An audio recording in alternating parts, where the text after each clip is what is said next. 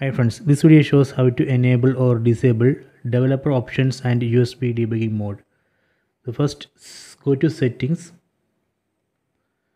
then go down and select device preferences, then select about, then go down and select build. On build we need to tap 7 times.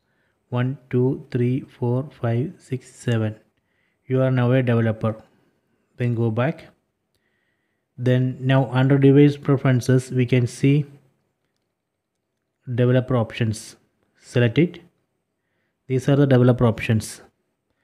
From this list we can find USB debugging mode here. So let me enable it. Press OK button on the remote and select OK.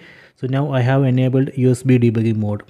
If you want to disable USB debugging mode, again select it and disable here. If we want to disable developer options, we can disable the developer options here. Then go back. Now under device preferences there is no developer options because I have disabled it. So this way we can enable or disable developer options and USB debugging mode.